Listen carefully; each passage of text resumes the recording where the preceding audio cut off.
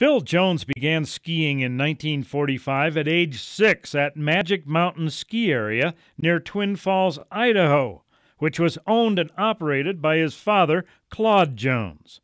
Phil became one of the better local skiers and ski racers and became a member of the University of Denver ski team coached by the great Willie Scheffler.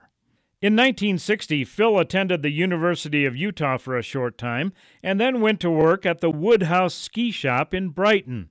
He taught skiing at Brighton in 1961.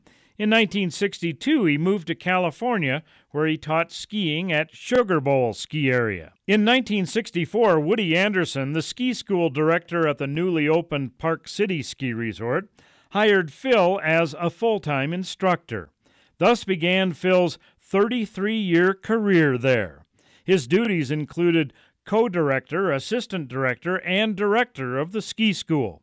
During those years, he was named a member of the Professional Ski Instructors of America demonstration team in 1965 and 68, and was named the National Ski Instructor of the Year in 1971. The Park City Ski School became a reflection of his attention to detail, his enthusiasm for skiing, and his attention to customer service. Under his leadership, the Park City Ski School became one of the best in the Intermountain area. In 1970, the new resort owner, Royal Street Development Company, promoted Phil to Vice President of Resort Operations.